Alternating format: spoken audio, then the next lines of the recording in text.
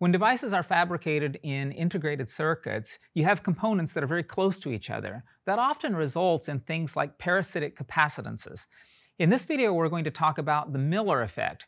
Basically, the Miller effect says that if you have an inverting amplifier, then it makes these parasitics worse. It makes the parasitic capacitances larger than what they would otherwise be.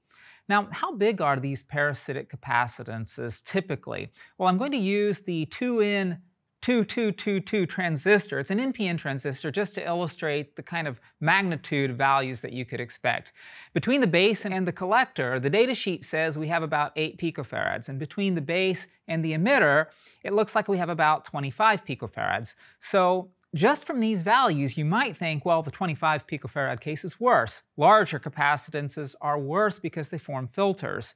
But in this case, it tends to actually be the 8 picofarad capacitance that's worse, because there's usually an inversion between the base and the collector. For example, if you use a common emitter configuration and you have the input at the base, then the output's going to be inverted relative to the input if you take it at the collector. That means that the Miller effect comes into play. Let's take a look why that's the case. I'm going to start here with an idealized amplifier. I'm going to assume that the input impedance is infinite and that the output impedance is 0. I'm going to assume that we have a capacitor that's strung between the input side of the amplifier and the output side of the amplifier. So typically the Z in this box would represent a capacitor. The impedance of a capacitor is 1 divided by j omega c. We'll go through the calculations, though, using the letter Z. My intention is to transform this circuit into an equivalent circuit where there's no capacitor connecting the input to the output.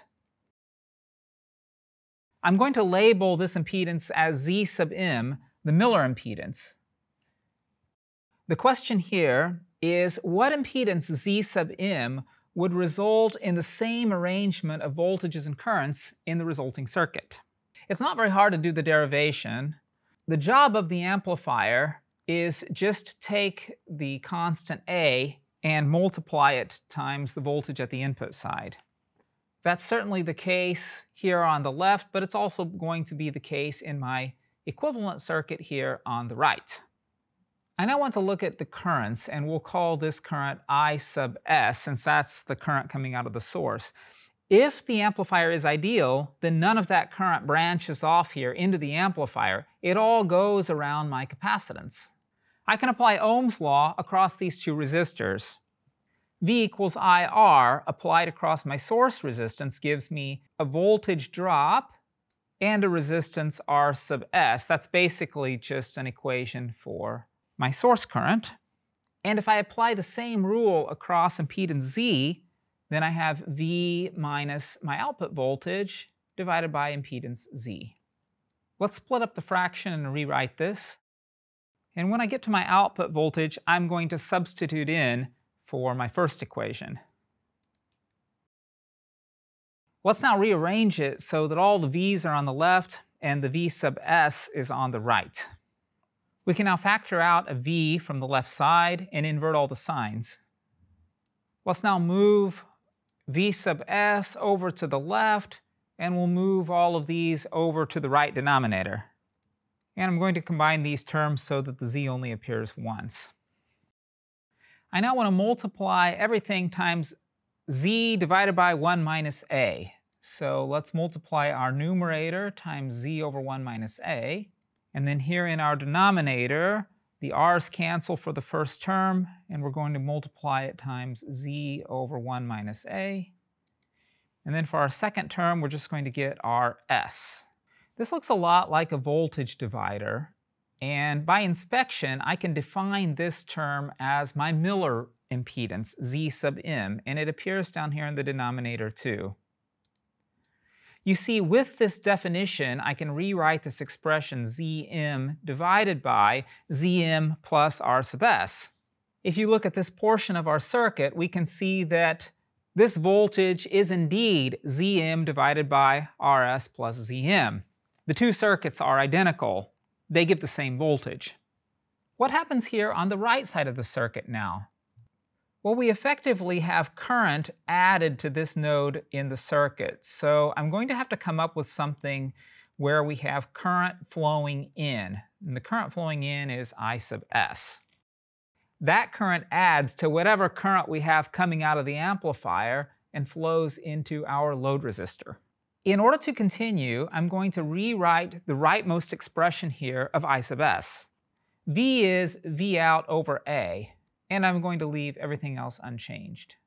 I'm now going to take that expression and rewrite it over here.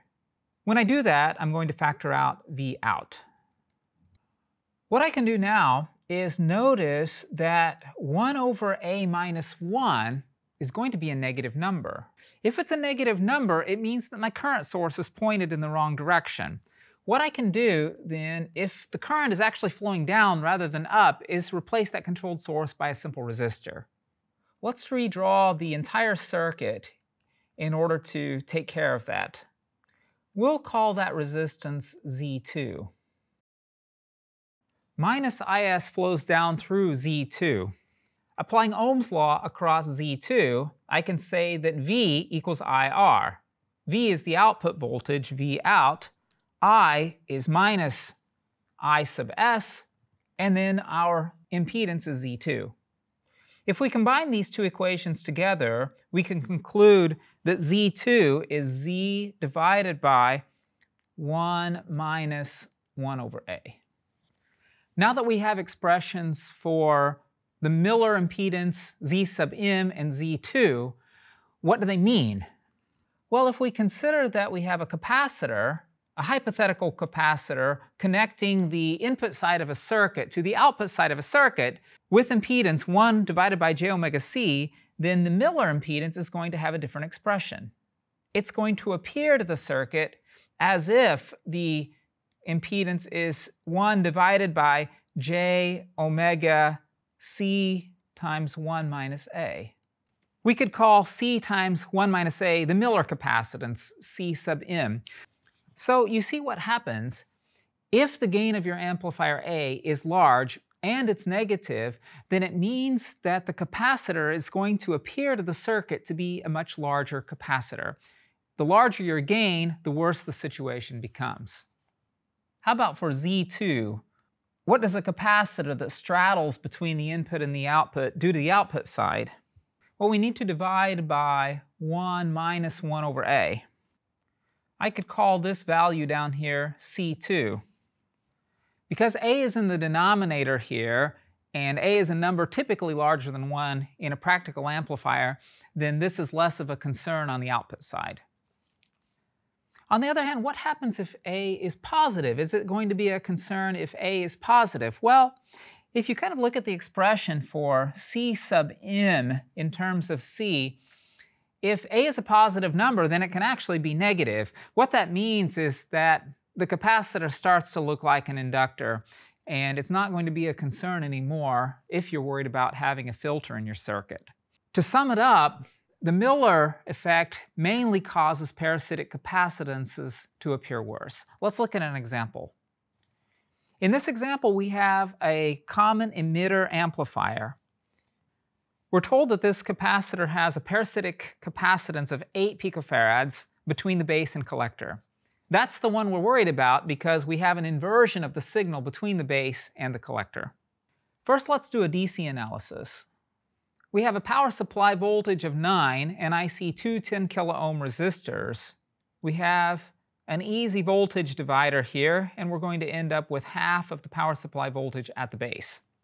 If I subtract 0.7, then I can find what the DC voltage is at the emitter. It's 3.8 volts. Since we have a 1 kilo ohm resistor down here attached to the emitter, all of the emitter current is going to flow through it. The emitter current is then 3.8 milliamps. My emitter resistor, little r sub e, can be estimated as 26 divided by my emitter resistance expressed in milliamps. That works out to be 6.8 ohms in this problem. We now have enough information to find the gain of this circuit. We can almost do it by inspection. First, for the input side, we have 5 kilo ohms, For our gain, we have first an input divider, and I'm not going to include the impedance looking into the base of the transistor. Instead, I'm going to include it in my denominator for the gain. You can only use impedance reflection once. Then for our gain expression, we're going to have our resistance attached to the collector, 1K in parallel with 1K. That's this resistor and this resistor. And then here in the denominator, we have the resistances attached to the emitter. And we need all of them because I truncated my input impedance over here. So for the base, we have 100 in parallel with 10 kilo ohms, in parallel with 10 kilo ohms. And we're going to reflect that over to the emitter side by dividing it by beta. That's in series with R sub E, and then that's attached to an AC ground. So the gain works out to be about minus 63. That's very typical for a gain of a common emitter amplifier when you're shorting the emitter resistor like that. Now how about the Miller effect? Well, the capacitor goes between the input and the output. So I want to know what capacitor does it resemble if it were attached directly to ground. So I want to replace that 8 picofarad capacitor with an equivalent Miller capacitance that goes directly to ground. That makes it easier to calculate the effects of that capacitor on the high frequency performance of the filter. We just calculated that the Miller capacitance is C times 1 minus A. So we'll plug in 8 picofarads for C. And then our gain is minus 63. So let's substitute in minus 63. We wind up here with 512 picofarads. Not very good, is it? Let's now kind of redraw the input side of the circuit to make it clear what kind of filter we're dealing with here. There's our source, and our source impedance here is 100 ohms. We have a 100 nanofarad capacitor.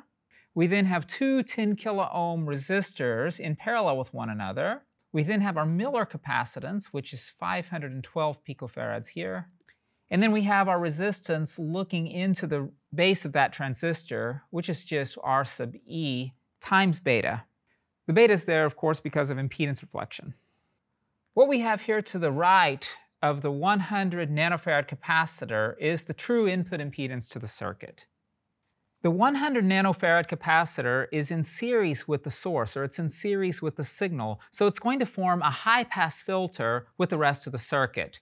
The corner frequency of that high-pass filter is going to be so low that it's never going to block the signal at 10 kilohertz. I'm basically just going to ignore it then.